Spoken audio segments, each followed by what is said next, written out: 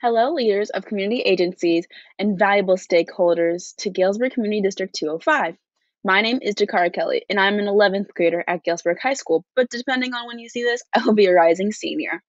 The end of the school year has been a very trying time for us all, and today I have come to you to talk about the work that District 205 has embarked upon to respond to the difficulties that we, the students, now face.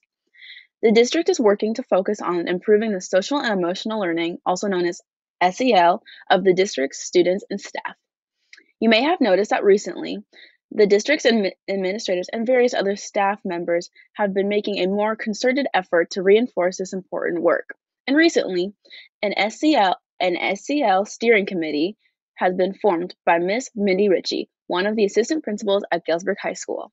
The committee includes representatives from each building in our district and is working to embed social and emotional learning in all areas of our district and education.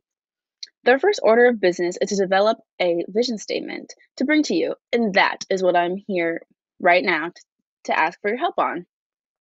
You can do your part by responding to the short survey that has been sent to you, which looks like this.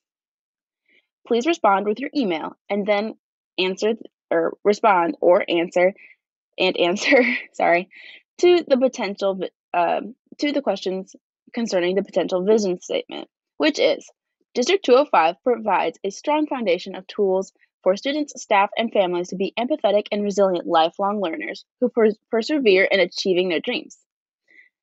Please respond to these following questions. What do you love about this potential vision statement? What is missing from the potential vision statement? And please note anything that you think would make it stronger. Is there anything specific that schools provided your child that you would recommend the schools continue? What do students need to be successful in terms of SEL in school? What changes would you like to see in the way schools implement social and emotional learning? And finally, what suggestions or concerns do you have for supporting students socially and emotionally during this remote learning time period? Remember, you can contact Miss Mindy Ritchie at MRITCHIE or mritchie at galesburg205.org if you wish to serve as a representative on the SEL steering committee upon the end of their development. Thank you so much for your time. Have a good day.